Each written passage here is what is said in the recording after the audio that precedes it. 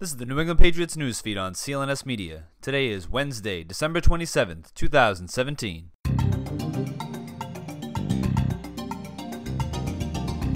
I'm Michael Lungy reporting for CLNS Media, the leading online provider of audio and video coverage for all New England sports.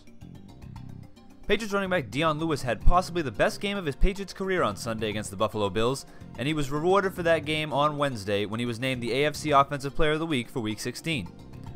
Lewis had a career-high 129 rushing yards with one rushing touchdown on 24 attempts, while also catching 5 passes for 24 yards and a receiving touchdown in New England's 37-16 win at Gillette Stadium on Sunday.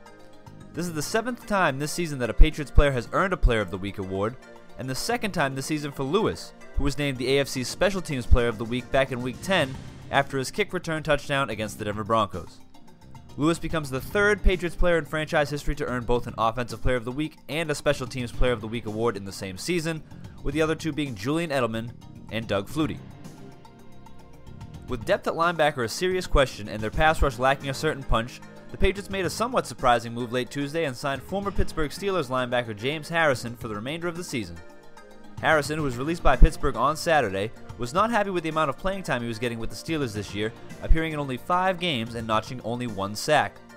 The 39-year-old 5-time Pro Bowler was signed after his visit to the Patriots practice facility on Tuesday, and fellow linebacker Trevor Riley was released to make room for Harrison on the roster. As we head into the final week of the season, the Patriots have firmly planted themselves at the top of both the NFL.com and the ESPN.com NFL Power Rankings for Week 17.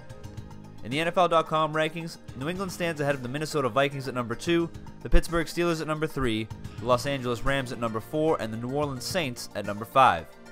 In the ESPN.com rankings, the Patriots are ahead of the Steelers at number 2, the Vikings at number 3, the Rams at number 4, and the Philadelphia Eagles at number 5.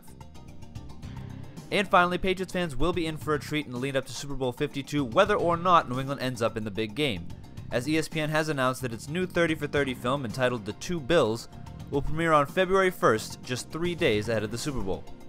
The documentary will feature both Bill Belichick and Bill Parcells in a live joint interview and will trace the pair's relationship from their success with the New York Giants in the late 1980s all the way up to the point when Belichick succeeded Parcells as the head coach of the New York Jets and eventually the New England Patriots. The film will premiere at 9 p.m. on Thursday, February 1st on ESPN. That's it for today's Patriots newsfeed. To get even more up to speed on the 5-time Super Bowl champs, follow CLNS Media on Twitter at CLNS Media and on Facebook at facebook.com/CLNS Media. And be sure to subscribe to the CLNS Media New England Patriots postgame show and the Patriots Beat podcast feeds, available on iTunes and Stitcher, as well as on YouTube and the free CLNS Media mobile podcast app.